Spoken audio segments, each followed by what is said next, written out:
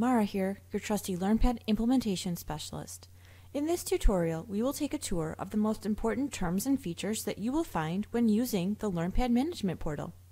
Remember, the portal is completely cloud-based, so it's accessible on any internet-capable device. In order to access the portal, you'll need to create an account using your email invitation. If you have not received one, please contact your administrator.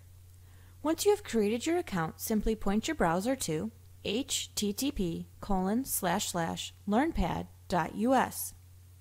If your account is already activated, you can visit your management portal now if you would like.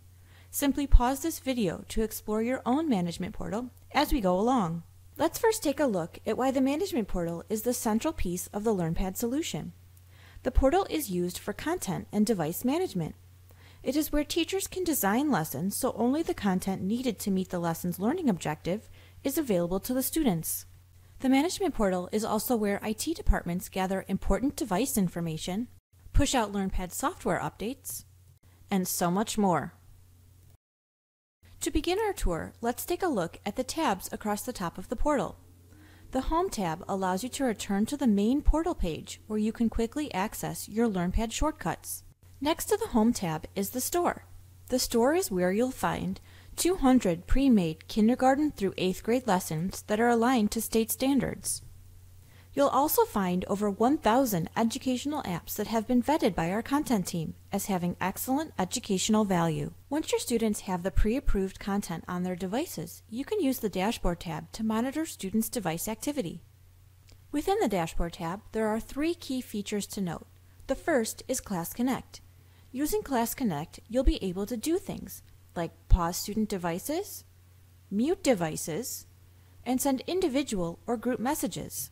All of these ClassConnect features are included in the initial cost of your LearnPads.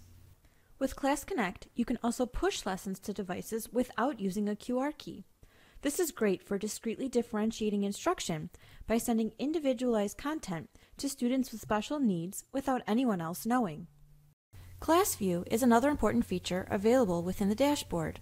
Class View is an optional premium feature which allows for more visibility of device activity. This camera icon will allow you to take screenshots of device activity, which can then be stored for later use.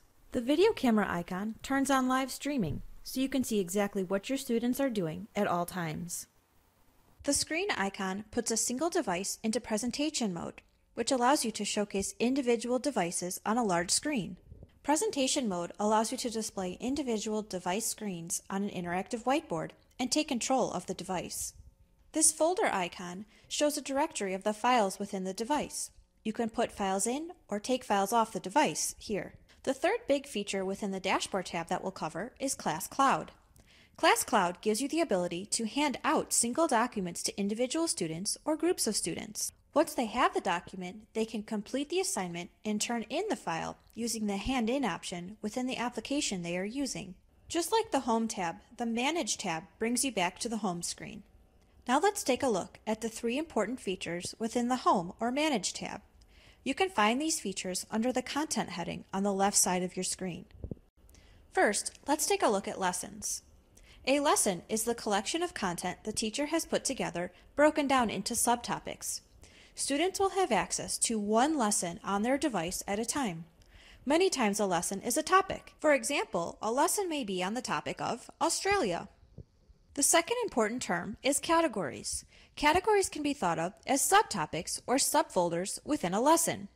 If we continue with our Australia lesson, the subtopics or categories here are geography, places videos, animals, and ending activity.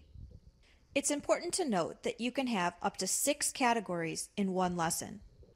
The last important term is resources. Resources are the actual activities you approve for your students within a lesson. There are 3 main types of resources. Website resources are links to specific websites designated by the teacher. This keeps students safe, secure, and focused while online. File resources are used when a teacher wants to hand out a file to students to have on their tablet. Instead of waiting in line to make copies, you can make sure that your students have a digital copy on their LearnPad. Files can include anything from PowerPoint presentations to PDFs to Word documents to pictures and even videos. The last type of resource we'll cover today is an app. Teachers can make available only those apps that are applicable to the learning objectives for the lesson. Anytime you would like to review any of the features covered in this tutorial, and many others, click on the Support tab. The Support tab takes you to our knowledge base, where you can access helpful support tutorial videos and step-by-step articles. That completes this tutorial about the important terms and features when using the LearnPad Management Portal. For more information, be sure to check out the Support tab at the top of the portal.